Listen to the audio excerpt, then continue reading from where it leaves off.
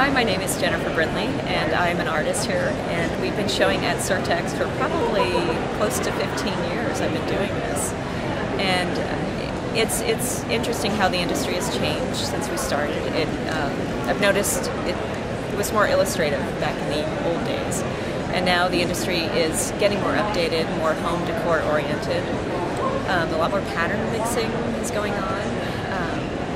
And our product line has expanded since we've been doing this. We started out, with a few companies, and each year you get a few more companies to come by your booth. And I find that the challenge is always coming up with new designs every year. You have to have something new to show for people, and keeping up with what's going on in the marketplace, and just keeping your eyes open.